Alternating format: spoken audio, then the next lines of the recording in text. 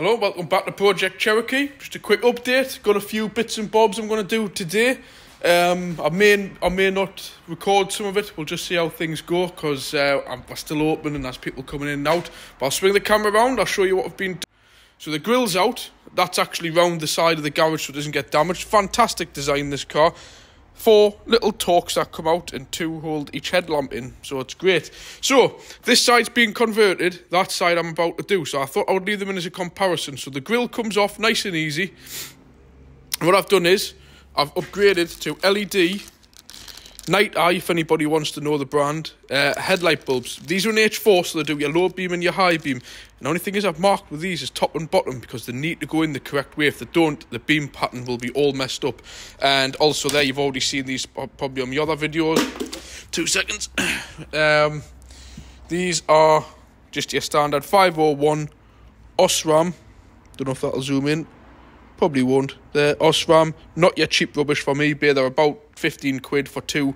So side light and headlamp. As you can see, the ones that have come out are pretty burnt out, standard looking. And as you can see, that's just completely black. It didn't look terrible when they were switched on.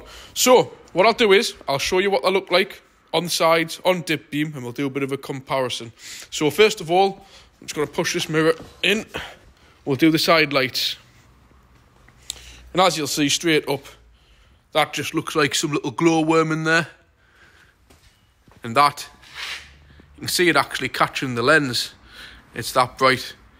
So you can be seen, at the same time, not blinding people. And it's just, if you stand back a bit, to me, it isn't blue, by the way, it's completely daylight white, just how the camera picks that up. So that's that on. I think you'll quite agree that is a good upgrade. And then you're onto your headlights. Dip beam, as you can see on here, pointing on there, your little candle kind of glow, and that's your nice pure white, bearing in mind total daylight here. And again, just looking at it from that angle, like a glowworm in this, as you can see.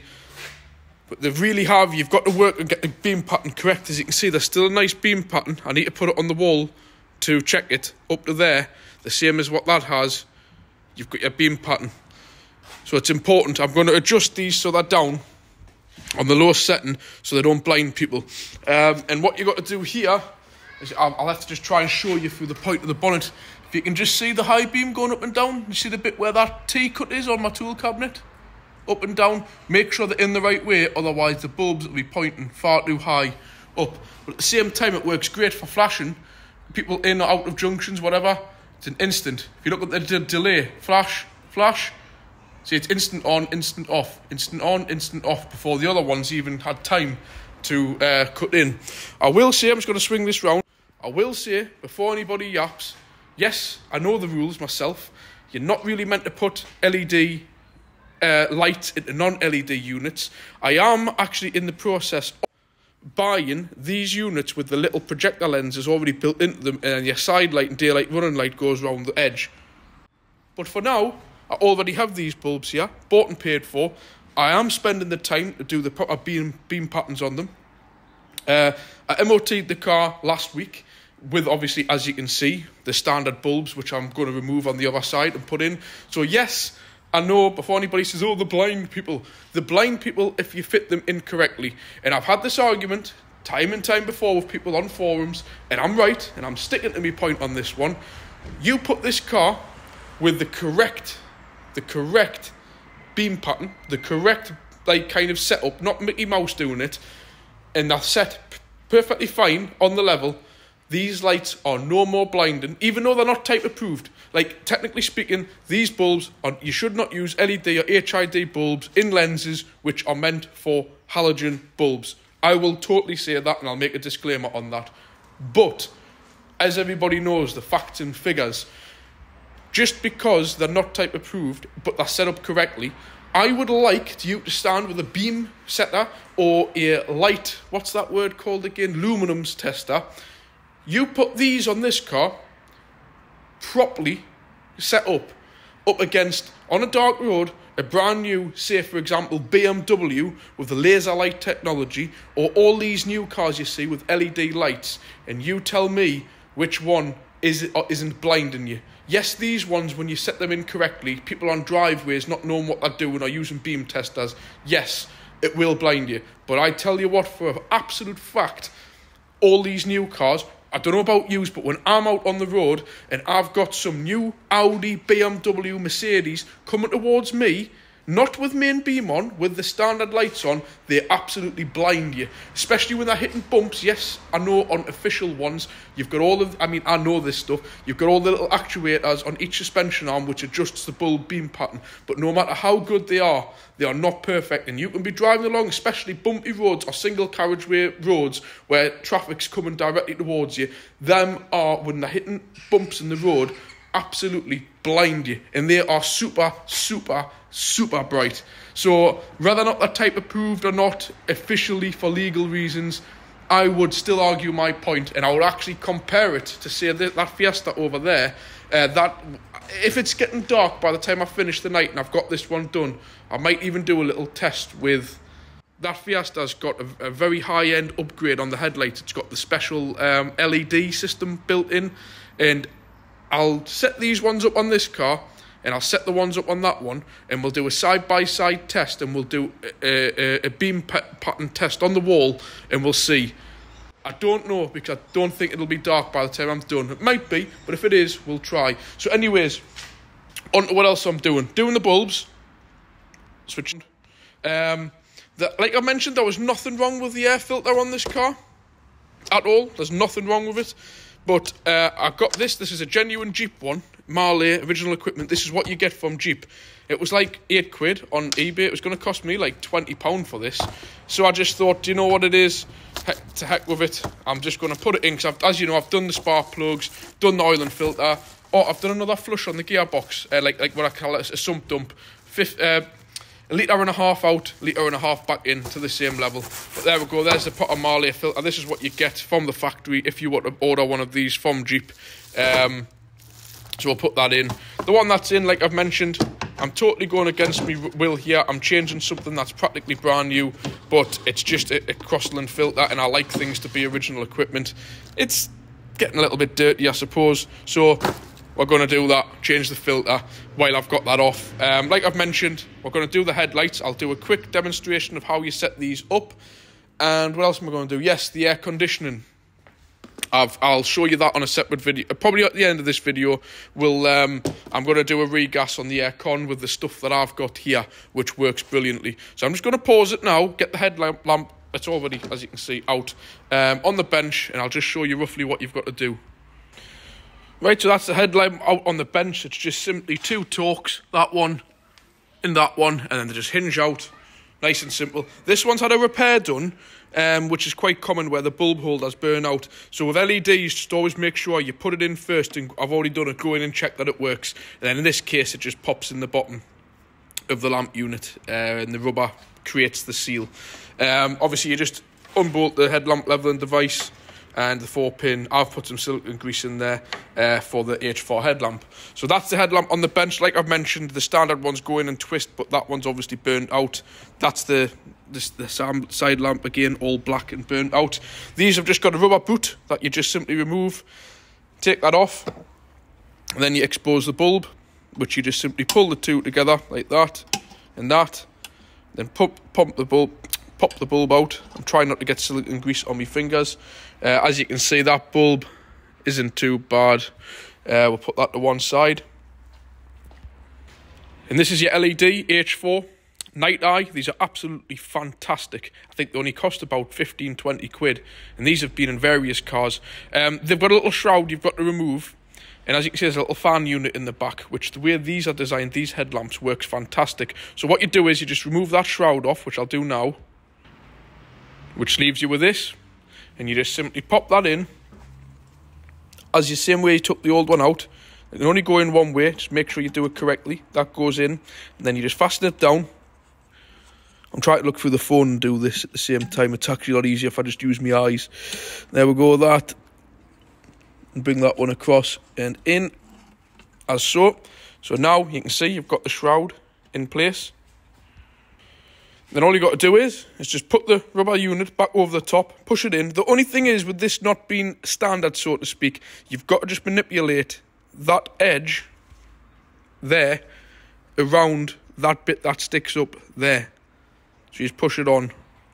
And that's it pushed on there now, so it's sealed around the edge and sealed around where the bulb holder goes in. And just note, there's 2 little slots in each side of the holder, and then 2 little pegs on there which go in, so you've just got to put that down and put it in. But this is where, if you haven't used these bulbs before, you need to be careful. You noticed I've marked a T there, and you probably won't see it on the other one, it's down there, a T, which means top.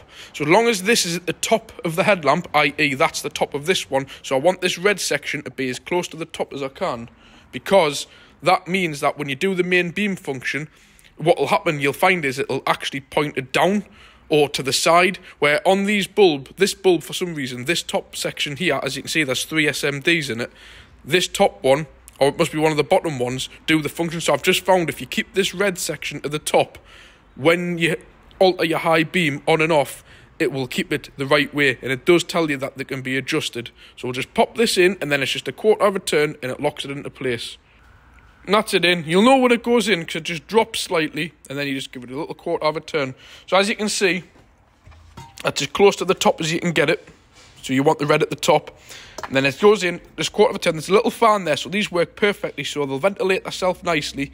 And obviously, like I mentioned, the bulb's got to go in at the bottom. Normally you'd put this unit in 1/4 turn, but with this idea, it's already been slightly damaged, so that's been modified. Really, the only thing you've got to be careful is there's a little peg that goes into here, then the light unit comes across, and then you just put the 2 torques in.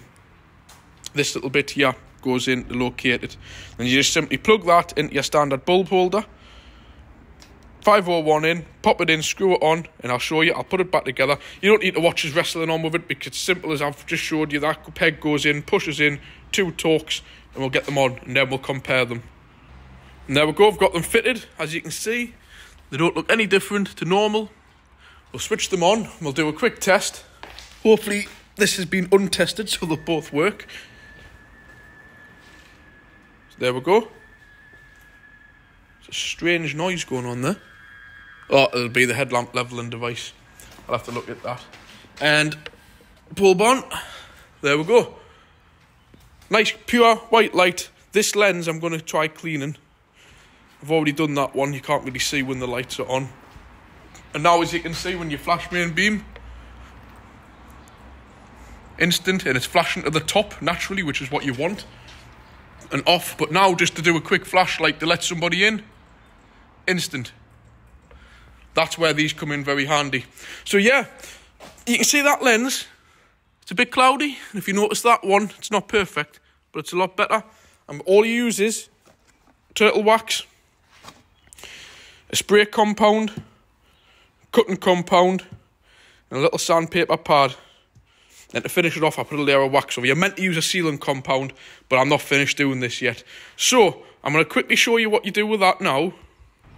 So first up, it's just a spray. To be honest, I think this stuff's just water, deionized water. Spray it on the light, full surface of it. Get a little bit of this cutting compound, which basically is just toothpaste, believe it or not. I usually started off on the coarsest one first. Put a bit on like that. And go over. Just dab it around the lamp. As so. And then just work it round. Nice and gently, making sure you're keeping it damp. Don't let it dry up. And just work like that. And then turn it over to the next grade. Work it on that, and I'll come back to you when I'm up to that stage. I've just given it a couple of minutes. You don't go too kind of aggressive on these. Then we'll wipe it off. They won't look fantastic straight away, I can guarantee that. You've just got to work at it a little bit. Just get the residue off. And what I tend to do, this is just my view of what I do on it. Don't take my advice to 100%. Next stage, use a bit of teacup metallic. I've already showed this on many of my other videos. Just work a bit of that in, leave it, wait for it to dry, buff it off, and then just use any old-fashioned wax.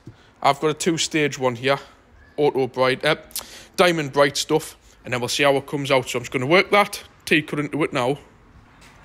Right, there we go. I've let the 2-stage polish go off now, and we'll just give it a little buff off. I mean, we're not expecting miracles because we haven't used like a power sander, but at the end of the day, when you use them powerful sanders, you either go to town big style on them, or you don't bother at all with these little kits. I only ever use them if they're worth saving. And we'll just have a look, see how that's come up. I think that's come out perfect. Compared to what they were like before, a tiny little bit at the top, but they're nowhere near as bad as what they were. Over the moon with that. So now, just going to pop the grill on. And depending on where the grill's over there, depending on what time I've got, I might tackle the air conditioning. Hello and welcome back to Project Cherokee, but at the same time I'm going to do this as a separate video of how to regas your own air conditioning. Sorry about the noise. This is a 3.7 V6 and it's got a viscous radiator fan, so there is quite a fair bit of noise comes out of this thing. So, first thing you need to do is you need to start, obviously, have it idling. Have your air conditioning system switched on to full, so bring it over to the full, number 4. This is a weird system. Most cars just have a push button, have it on cold, leave it at that. Now, on this car, this is your clutch here. Can you see this kicking in and out? Excuse the wind noise, it's the viscous fan. See how that isn't moving? Then it will kick in a second. We'll just give it a few moments and it'll kick in. It's just as busy priming the system at the moment. There, see? Kicks in. So now the system's going. When you read the pressure on these gauges, you always read the pressure when the pump is kicked in. As you can see there, it says filled, but that's not right because the system isn't active. You need to wait. So every time the system becomes active, which since it's only 6 degrees there, you see, it'll drop down into low. So this obviously needs filled. So this is the cans you get. Make sure it's the right gas for your car. This is R134A, which it actually tells you on here. R134A, and it tells you this takes 0.6 kilograms. Now this bottle is 510. This system wasn't completely empty. It was just about empty. So what you need to do is, you just pull the trigger like this, but only do it when the pump is running until this can is empty. But just do it in bursts of about 10 seconds, but in this case, every time the system kicks in, like now, pull the trigger, tilt the bottle. I'll just keep that on, then let go as soon as the compressor stops again. So as you can see, that's how you run it. I'm just gonna balance this here to keep it out the way of the fan and everything. But that's basically how you do that. And if you want any information on these systems, I'll get a noise. If you want any information on these, just give us a ring, let us know, leave a comment below or messages on Facebook.